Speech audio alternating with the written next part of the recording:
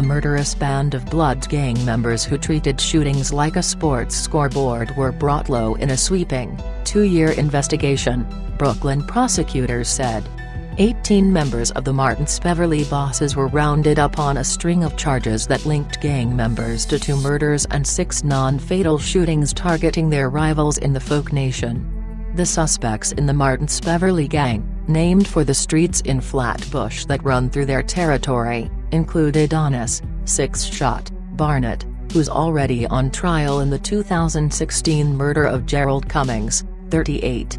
The dad was shot dead while trying to take back his son's stolen baseball hat.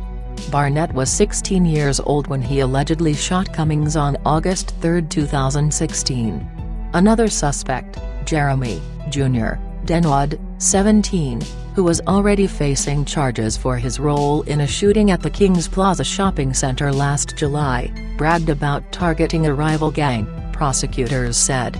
The defendant is heard on recorded Rikers Island phone calls talking about committing murders against Folk Nation rivals, said a prosecutor at Denwood's arraignment in Brooklyn's Supreme Court.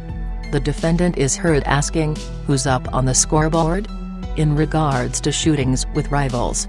He faces attempted murder, conspiracy and reckless endangerment charges. Kyan Chi-Chi Tate, 19, is accused of setting up 3-way calls with jailed gang members, like Barnett, to keep them in the loop about what their rivals were up to. She faces conspiracy charges.